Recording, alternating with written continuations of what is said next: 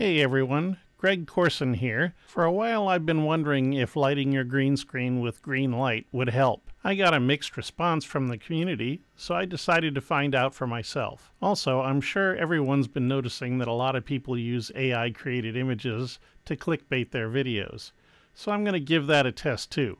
Don't worry, I'm not going to make a habit of it. All the backgrounds in this video were generated by Stable Diffusion's AI at 1080p. The setup here is I have two RGB lights lighting my green screen and one light next to the camera lighting my hand. That dark shadow you see around my hand isn't a problem with the key. I just didn't have enough room in my tiny studio to put lights on the left and the right of my hand, so the sides kind of fall off into shadow. So what did I find out?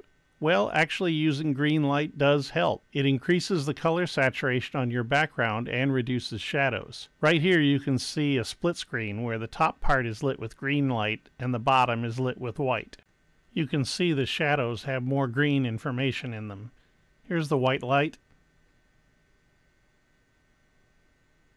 And here's the green. This is all front lit.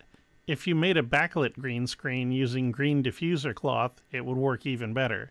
But you do have to use green cloth, because if you use white, it'll bounce back the white light from the room and wash out the green color. When you're lighting the green screen, you do have to make sure that the green lights aren't shining directly on your talent, so they usually have to be closer to the screen than your talent is. With the backlit green screen, the talent can be pretty close to the screen and not have a problem, because the green can be quite a bit dimmer than you normally would light it. To test this out further, I've actually built a couple of meter-long green LED lights using aluminum channel and LED strips. I'll have more information on that in a future video if you're interested. And like I said at the beginning, all the backgrounds you've seen don't actually exist. They were generated with Stable Diffusion AI. If you're interested in finding out more about how to do this, let me know. Also, let me know about any of your own experiences with lighting your green screen with green light or using a backlit green screen. For the time being, I hope you liked this. If you found it interesting, let me know.